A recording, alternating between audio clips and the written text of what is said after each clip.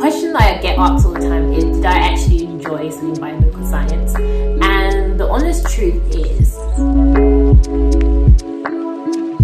hi guys, and welcome back to my channel. My name is Helena, and today's video is going to be different. As you probably all know, that I study medicine. However, this video is going to be all about my biomedical science journey. And the reason why I'm doing this video is a lot of people just ask what was my journey to biomedical science. So I thought this would be a great video to film. If you're new here, welcome. And if you're one of my old subscribers, hey. So yeah, so just relax and chill, and I will go straight into the video. So I'm going to skip. So I did my A-levels, went to sixth form for 2 years, and then went to study biomedical science. And if you watch my journey to medicine video, so I actually wanted to study medicine. So biomedical science was kind of like I would say my backup plan at the time. So I studied biomedical science at Oxford Brookes University. Hey, just in case anyone went to the university. And I studied biomedical science, and it was a 3-year course. So I didn't do a placement year, so it was a 3-year course. That was 2014. Just thinking about that, that's actually a long time ago now. Like 6-7 years. Damn, I'm old. Anyway, so yeah, I started in 2014 and graduated in 2017. I might put a picture of my graduation maybe like here for you guys to see. I'm gonna go through how the course was like. So first year of biomedical science was pretty okay for me. I actually enjoyed it. So throughout my biomedical science course, I did several different modules. They range from molecular biology, cancer, biochemistry, hematology, immunology, cell pathology, pharmacology. And then during my 3rd year, I had a project, which is my dissertation. And I have a story time for that, but you know what, we'll do another video on that. Maybe I'll do another video after this about my whole dissertation story. But anyway, so it was a 3-year degree, and at the university, you have the option of taking a placement year, or they call it a sandwich year. So this will be a 4-year degree in total. And during the placement year, you get to actually work within a laboratory setting. And most people use that chance to do their portfolio, which you need as a biomedical scientist. But one thing I really wanted to talk about is studying a biomedical science degree that's accredited. If I'm honest with you, I knew about the course very vaguely. Like, I didn't really know about it in depth. And I felt like this video will be useful, especially if you are looking at studying biomedical science in the future. So what I mean by accredited courses is there's several different courses in the UK which are accredited by the Institute of Biomedical Science. And the reason why I'm telling you guys this information, or whoever this video might be useful for, is I found out the first lecture, I think the first intro lecture, that my degree was accredited. So they're like, congratulations, you know, for getting into university, accredited university by the Institute of Biomedical Science. And I'm just like, what? I was lost. I was like, okay.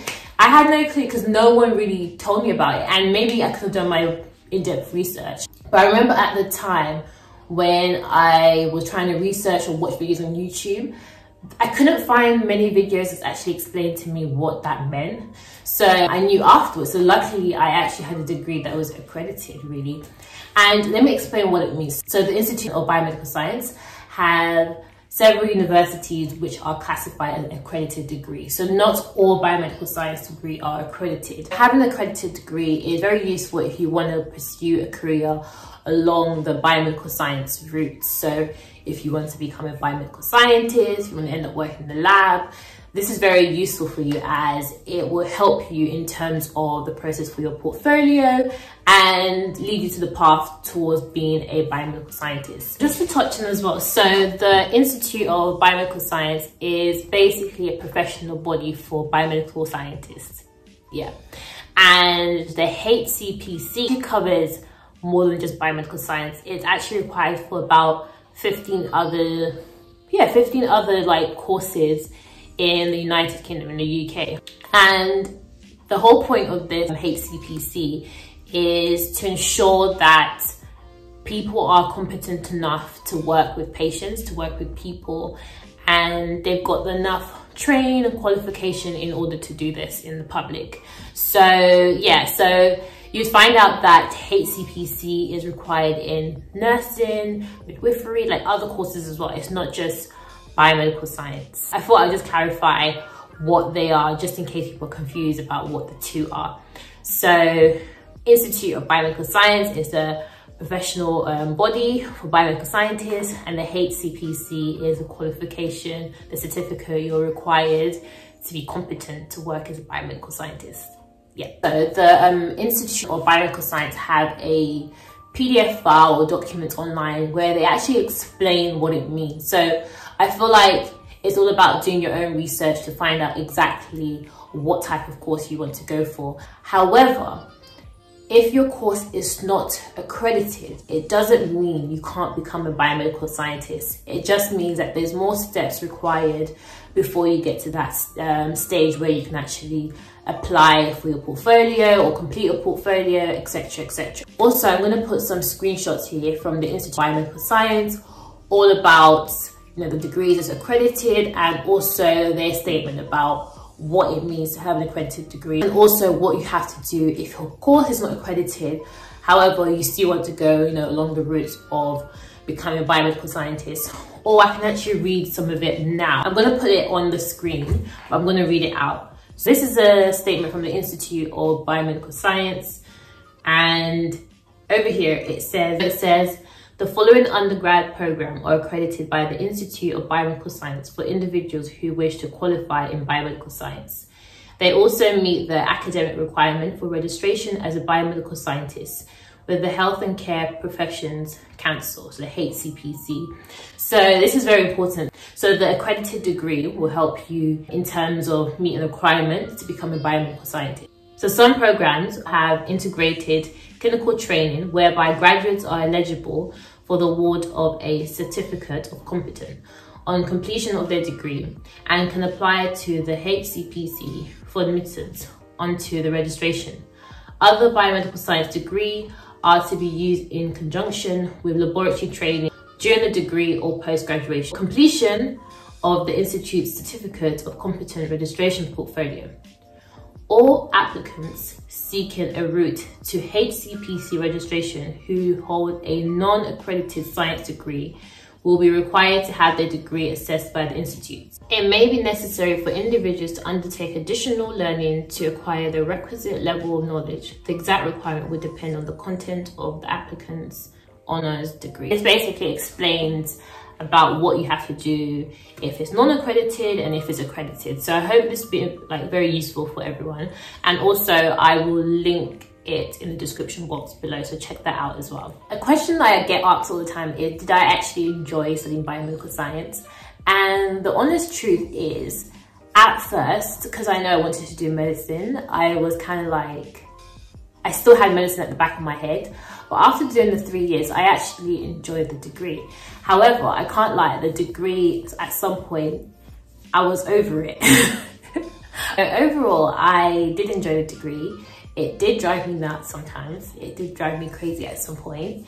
And the way the course is set up is it's a lot of lectures. So I was in uni pretty much every day, so Monday to Friday. And we had a lot of coursework. And the courseworks are very time consuming. So it involves a lot of lectures, a lot of essay writing. And for my uni person, we had a lot of presentation, tutorials, seminars, and there was points where I had a lot of essays and exams, all clashing together. But you start to get used to the pattern, but it is a lot of work. Yeah, that's very important, really. And for my project, I said that's my dissertation. I said I was going to do a story time. And let's just say, okay, I'll just give you guys a hint. So my dissertation was really nice. I loved what I did. So I was looking at African sleeping sickness. I was looking at a parasite called Trypanosoma brucei. I might have just butchered the name, but I'll put the name of the parasite here. So that was my research. It was very interesting. I loved it. And it wasn't even my first choice, but I ended up really liking it. and ended up getting a first class as well on my dissertation. But there's a story that I need to tell you guys, but it wasn't easy because I went through a lot. But after this video, I'm going to film the story time after that. But yeah, so overall, I enjoyed the biomedical science degree. However, I still wanted to do medicine regardless. So I went on to working after my biomedical science degree, and I was working within a lab. So it was a histology lab. However, I was in the process of thinking about doing my portfolio and applying to medicine. But then I ended up getting into medicine, so I didn't do my portfolio anymore. But just to let people know, a lot of people do their portfolio at a different time. So I have some friends that took a year out from their biomedical science degree. So they did the placement year and they completed part or completed majority of their portfolio during that time. So that means they'll go back. So they take their placement year in second year. So you do your first, second year, placement year, then you go and do your third year, then graduate. And for them, it was easier in terms of getting a job because they could start off applying for a Band 5 biomedical science role because they've already completed the necessary certificate, qualifications, they've completed their portfolio, they've got their HCPC, etc., etc. Another group of friends, they've done their 3-year degree in biomedical science, graduated, and they just get a job within the laboratory setting. So there's a role known as an MLA, so medical laboratory assistant. I think as well you can be associate practitioner in a laboratory setting as well, which is a Band 4 job. So MLA can range from Band 2, Band 3, and then associate practitioner is pretty much like a Band 4 job. And then being a biomedical scientist is Band 5 and onwards. For friends, they've done the option of studying biomedical science and doing their portfolio whilst working in a laboratory job. And then once they've finished their portfolio and got their HCPC registration, then they can actually apply for a Band 5 job to become a biomedical scientist. So that's my biomedical science journey. It wasn't anything glamorous, but I just thought I'll share information about being accredited and making sure you pick your university wisely, especially if you want to go down the route to be a biomedical scientist. This might matter to you. However, if you're already in the course that's not accredited, it's actually not a big deal. There's still a way towards completing your portfolio, and it's just knowing the right information and knowing what to do really. And I feel like when I first started university, I just didn't know this information. And to be fair, all it takes is research or someone actually informing you about the information. So that's why I did this video. I don't think I really touched on the assessment. So for the assessment, we had a mixture of coursework and exams, and we had tutorials, lab sessions, seminars, what else? Presentations, posters to do. We had so many assessments that we had to do. And I think that was useful because I think some of them kind of prepared me for medicine a little bit. And yeah, I do feel like the thing about biomedical science and medicine, like the two things I've noticed so far is in biomedical science, I had to do things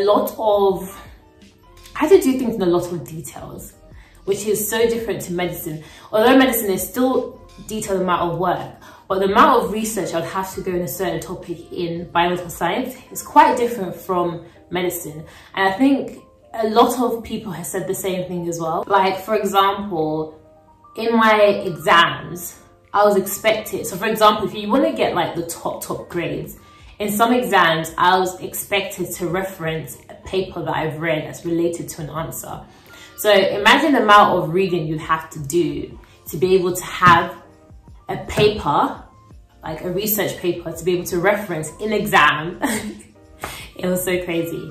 But yeah, so overall, that was my biomedical science journey. It wasn't anything outrageous, but I thought I'll put it out there, especially because I've not seen any videos in regards to maybe biomedical science journey, or more specifically about Oxford Brookes University. So I thought this video might be useful for anyone who's looking to apply there. Even people who might want to do medicine and kind of like, you know, apprehensive if what they should do and what they should not do. In terms of like because I get questions where people ask me, should I, apply to medicine, should I apply to biomedical science, then medicine after, and go through the graduate entry route? It's a very tough one to answer because things change a lot, and requirement changes.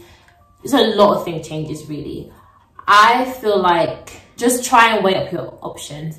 At the time, I didn't really think about different options. So I kind of just thought like, oh, I want to go to university. I didn't really consider a gap year, and thinking about it, maybe I could have considered a gap year. I kind of just thought I'll go straight into biomedical science and then just apply for medicine afterwards. And sometimes it's not as simple as it sounds, but it's possible, if that makes sense. So I just feel like just weigh up your options and see which one makes sense, and yeah, and then go for it. And also as well, I always say this in my like biomedical science related video, that biomedical science is not the only course you can study if you want to do medicine, for example. Weigh up your options. There's like so many different courses out there that you can apply and still study medicine in the future. So just do your research and make sure it's a course you like, because biomedical science is an interesting degree. You learn a lot about diseases, diagnosis, treatments, and basically all the laboratory parts. And the great thing about biomedical science is how broad it is. And there's a lot of things under biomedical science, like I mentioned, like hematology, immunology, pharmacology, microbiology, cancer. There's so many different things, so pathology. And you find yourself that when you study other courses, there's an overlap, like you study these topics in other science related courses too. And it's very good in terms of learning about the diagnostic process, because part of even medicine involves a lot about, diagnosis, treatment, prognosis, and all of that. And in the course, you learn a lot about it. So yeah, I think that's the end of my video really. Thank you guys for watching. Don't forget to like, share, comment, and subscribe. I hope this video was useful. I really hope it was. And if you do have more questions, or if you feel like I've not covered a certain area, please leave a comment down below, or you can also email me. So I'll put my email and also my Instagram, where you can contact me, in the description box and on the screen, Helena life _ yeah. And yeah, so I'll see you guys in my next video. Take care, stay safe, stay beautiful, and also happy new year, because obviously this is a new year, and I hope this year will be a great one. Fingers crossed. I'll see you guys in my next video. Bye guys.